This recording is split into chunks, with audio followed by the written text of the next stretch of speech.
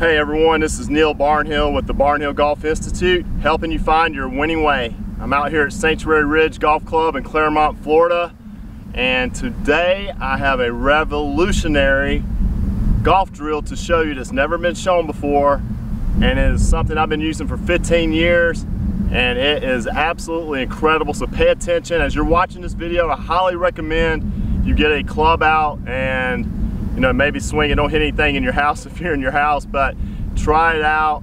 I am going to talk about how to use your wrist correctly in the golf swing, how they hinge and how they unhinge in the downswing. So I've got a drill, I got one drill that's just absolutely incredible. That's great for beginners to lower handicap players. You could actually play doing this drill. It's nothing in the rule book that says you can't, but it's definitely something that's great to practice with to ensure that you're using your wrist in the correct way. First of all, let's go over what the wrists do in the golf swing. Actually, like I've explained in a blog, it's like a hammer. Your wrist should go up and down, straight up and down like this. This is how the wrists work in the golf swing. Over the years of teaching, I've seen a lot of people, they tend to want to do this. So if you go like this on the backswing, when you come through it, it's going to cause a flip action, which there's no power there. You're not going to get the centerness of hit or the correct contact. So that's why learning how to hinge it correctly is important. So I've got a drill. My mentor and I, over the years, we used this when we were at the Windermere Golf Center. Had a lot of success with this. People loved it. Not only does it help you with your wrist hinge, but also it will make you turn your big muscles, your shoulders, your chest, your core, your ribs in the backswing. That's one of the side benefits of just hinging this thing up. As I go through this drill, you'll see it. So watch, I'm going to demonstrate how you do it and how much you should hinge, and just take a look. As always, I like to set up, with this for my feet, so I know my ball position's in the middle. I got a 9-iron. And then I got this set up for my swing plane. It's the same angle as this is set up. So when I go back, I want to make sure I'm down the line. I don't want to be inside. All right, so the drill, it goes like this. We get set up first, normal setup. And then what we're going to do, and it depends on your flexibility in your wrist. Some people can only do this. I try to get maximum wrist hinge. Notice my forearms did not move. It's just my wrist. And they're straight up and down, and then simply from there, what I'm going to do is turn back and then come down.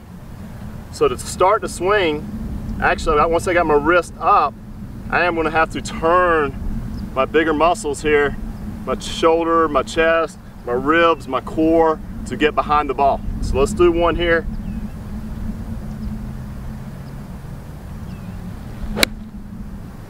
Now it's hit really well, dead straight. I don't try to kill it, I'm just trying to feel the proper motion in doing this. But man, is it a great drill. And if you do it enough, what I've experienced with beginners is, once they do this, they start out this way. Once they go to a normal swing, they know the position of what the wrist should feel like, and they automatically will go there. So it's just a great drill, great learning drill to use.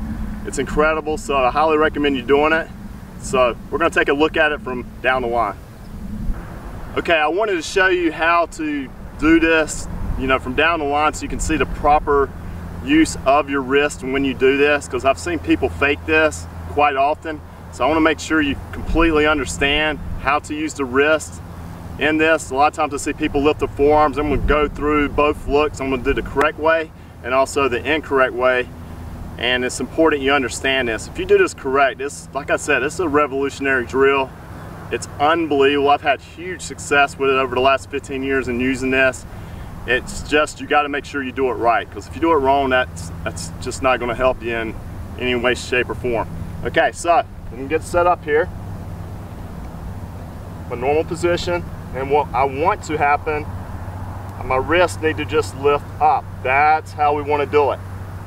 Okay, now if you're not comfortable doing that, or if your wrists aren't flexible enough to do that much and you can only go to here, then so be it. That's fine.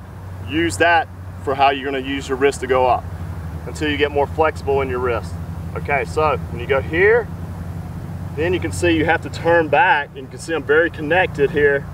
This is pointing at my belly. It's down the line here. It's a proper swing path. And then my hinge is already there. And it's going to promote coming inside out because I'm very connected. Okay, now what's incorrect, and what I don't want to see here, is that, where you lift the forearms up. That would be getting disconnected from the body, and that will have some side effects that aren't good, okay? Because the whole idea is to be connected. We want to use our body turning, and we want the wrist to be working in the correct fashion, okay? So here we go. I'm going to show you how it looks. It's set up, hinge it up,